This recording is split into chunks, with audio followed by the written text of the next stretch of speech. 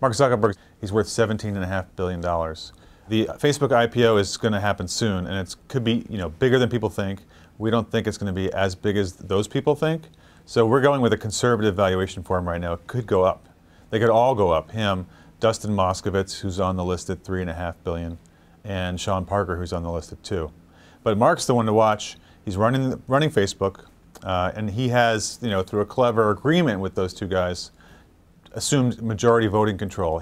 Dustin Moskovitz, Sean Parker will let Mark vote their shares. So the man is in total control, as he has been trained to be, like Bill Gates, to make sure you own the ship.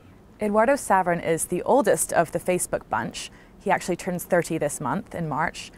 He's actually the one who's sort of distanced himself the most from the website since its founding.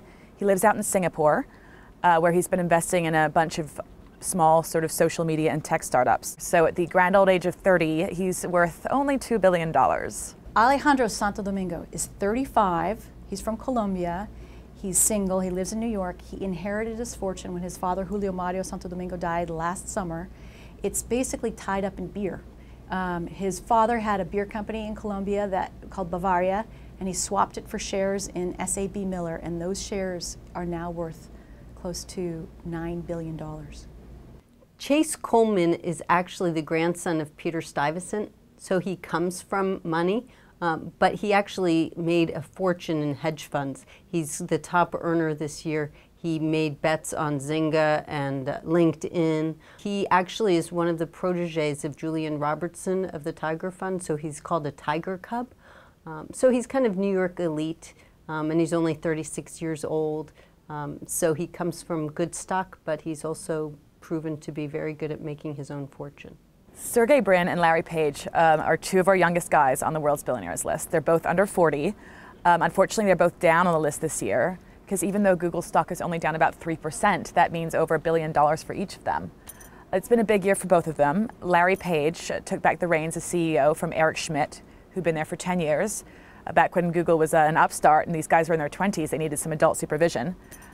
They're also trying to take back some of the market share from younger social media startups like Facebook. They launched Google Plus in 2011, and they already have 90 million plus users. So Robert Pera is 34 years old. He started this company called Ubiquity Networks, which went public late last fall. I got to meet him in December. He's a former Apple hardware engineer, and he started his own company, bootstrapped the whole thing.